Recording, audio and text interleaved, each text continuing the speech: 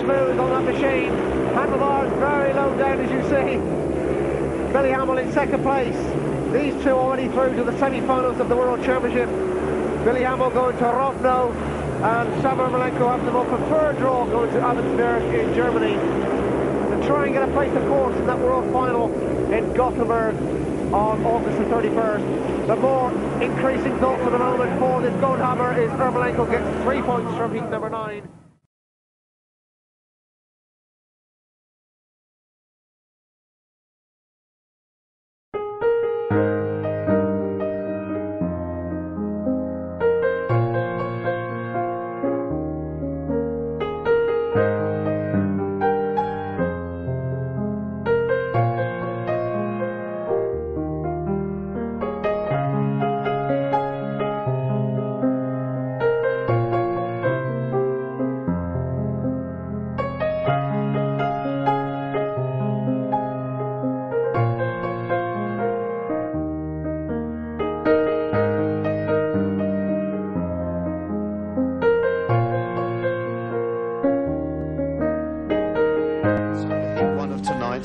National League match. Ryehouse have won the toss and have taken gates 1 and 3, and the lineup is for Crayford in red, Paul Woods, blue, Alan Johns, Ryehouse, white, Carl Fiala, yellow and black, Ashley Pullen. With the tapes away, into the lead goes Carl Fiala for Ryehouse Rockets. Chased by the two Crayford riders, Paul Woods in second, Alan Johns in third, and at the back is Ashley Pullen. But it's Fiala still in the lead as they cross the line to complete lap 1. Paul Woods is chasing hard inside Carl Fiala, and on the top bend Alan Johns has fallen off. So there's only 3 riders in the race now, and it's still Fiala from Woods with Ashley Pullen in third place. Paul Woods, a little wheelie there, desperately trying hard to get up inside Paul, inside Carl Fiala. They go down the back straight on lap 3, it's still Fiala in the lead over Woods. Coming out of the top bend, crossing the line now, 3 laps completed, Fiala still leads Woods. Woods still trying desperately hard to get inside Fiala, hugging that wide line.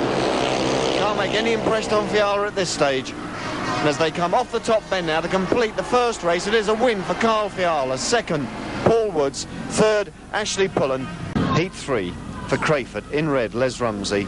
Alan Sage in blue, Rumsey off gate 4, Sage off gate 2, and for Ryehouse, Kevin Smith in white, off gate 3, and Kelvin Malarkey, yellow and black, off gate 1. Green lights on, and the tapes are up. And who's the first to show? Alan Sage storms into the lead for Crayford. On his outside is teammate Les Rumsey, and it's a 5-1 to Crayford. Sage in front with Rumsey. 2 Ryehouse riders not far behind. White in third place is Kevin Smith, but it's the 2 Crayford that are in the lead. Get a badly needed 5-1 this early in the match. Rumsey opting for the outside, Alan Sage on the inside. 2 laps completed. Kevin Smith in third place. Great impression at the moment. Kelvin Malarkey looks pretty well out of it at the back. They go around the top bend now.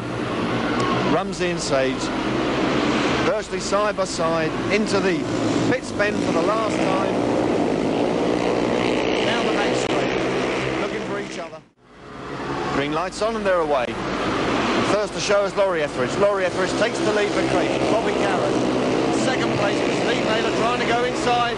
Sorry, it's Naylor in front, not Etheridge. My fault. Naylor in front. In second place is Bobby Garrett. Laurie Etheridge in third place. At the back is Peter Town. Down the back straight. Off. Second lap.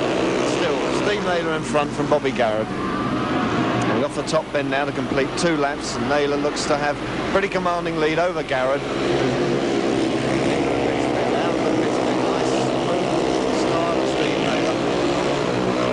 Bobby Garrett still chasing hard. Laurie Etheridge a little way back in third place, and right out of contention at the moment is Peter Town in fourth.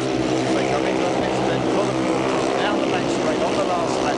It is Steve Naylor holding on to his lead over Bobby Garrett. And it's Steve Naylor now crossing the line to win for Crayford.